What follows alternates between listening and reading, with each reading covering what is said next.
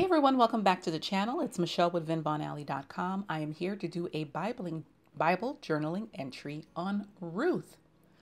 I was inspired by watching a film slash documentary on Pureflix, and then I had a conversation with my good sis Tricka the other night.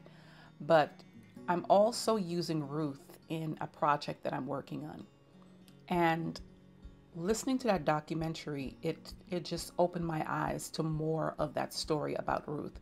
So you're seeing what's going on the screen, which is I'm using a printable from my shop, Women of the Bible printable. I'm incorporating some of that along with a journaling card, which was a gift from my sis Tricka. And I think those are the only elements. Yes, I'm using mostly everything that you see being used here are printables from my shop. The only thing that is not from the shop is the journaling card.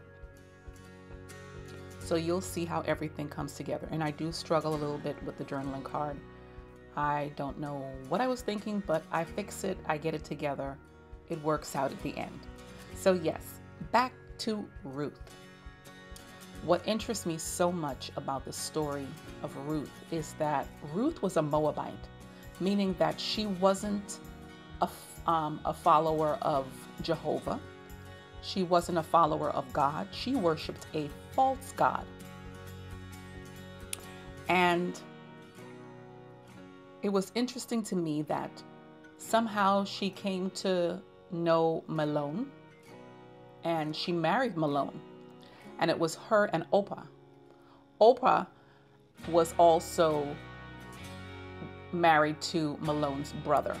Now, it happened where Naomi lost her husband, she lost the sons, and she was left with these two daughter-in-laws. And the one daughter-in-law that refused to leave her was Ruth. And what I take away from the story of Ruth is that this is someone who came from an idol god, but she accepted Jehovah. She turned to worship Jehovah. She accepted. Her words to Naomi was, I will go where you go. I will stay wherever you stay, and your God will be my God. So for her to say something like that, she had to see the power of God. Despite losing the men of the family, she had to see the power of God for her to be convinced that, yes, I must stick with this woman and I must follow her God. And to stick with Naomi after losing her own husband shows me that she had great love for Naomi. There was a message of love in there. She loved Naomi so much that she refused to leave her. And in some ways, I want to believe that there was more that she needed to learn from Naomi. I mean, Naomi was the mother-in-law, and of course she was older, and and I'm sure she had more wisdom about God and what their customs were regarding that time.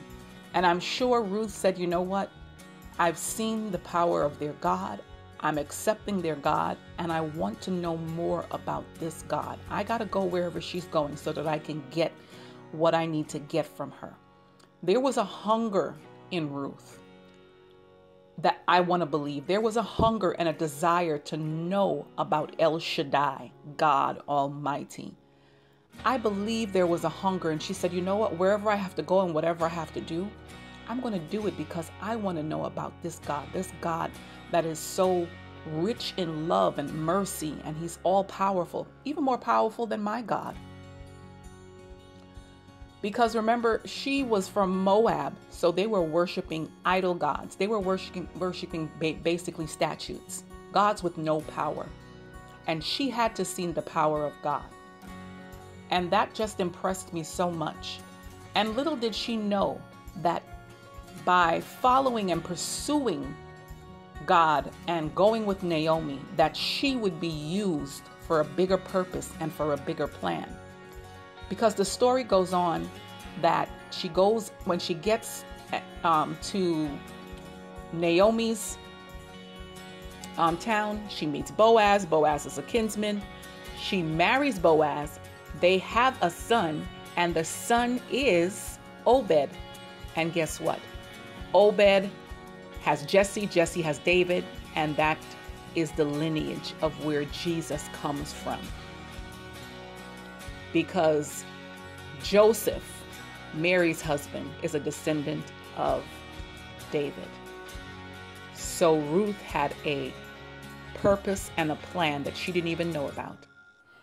Well, we've come to the end of the video, and I hope you enjoyed this layout. If you did, give it a thumbs up. If you're not already a part of the Vin Von Alley family, I hope you stick around and subscribe and hit the notification bell. And I appreciate you guys watching and joining me in another Bible journaling entry. You guys be blessed. Bye-bye.